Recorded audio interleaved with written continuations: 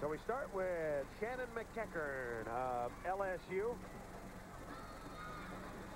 She's on balance beam. I spoke to the coach, Dee Bro, who really hopes this athlete can get herself back in the form that she was when she started her collegiate career. She's had a nagging shoulder problem, finally had shoulder surgery, and it's just been so hard coming back from it.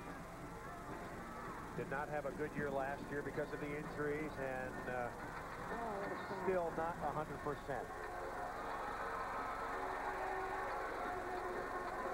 Her coach says she's just not consistent yet, and that's what you really need to be a top-level gymnast, is that consistency. Three things you need for consistency. One, you got to put in the work and do lots of repetition. Two, you just got to get out there and compete. You have to get used to what it feels like in competition. Know what the nerves and adrenaline feel like and handle it.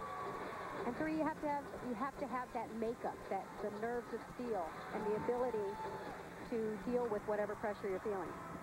It just takes time. Dee Bro says this is the best team we've ever had here at LSU. The first year in the Super 6 Challenge for the Tigers, so kind of the bowl game to them. So she says they're hitting in practice. Yep. But it's going to be a different story in competition, and they got to see what it's like. Can you hit? Can you stick? Can you stay on the beam? The three mantras